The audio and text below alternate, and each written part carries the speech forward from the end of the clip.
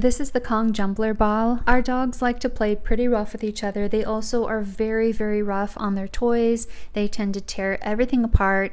Nothing seems to be strong enough for them.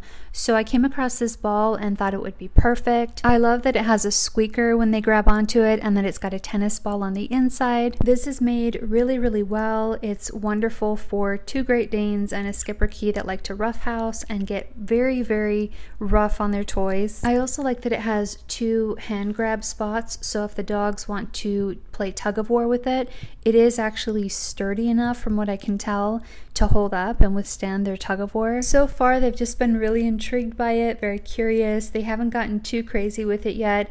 I can tell that it's just unfamiliar to them. So overall, this is definitely one of the toughest toys that we found for Great Danes. They can really roughhouse, and we have a hard time finding toys that will last longer than a week for them. I would say this is 100% worth the buy, and I can't wait to see how long it lasts for them.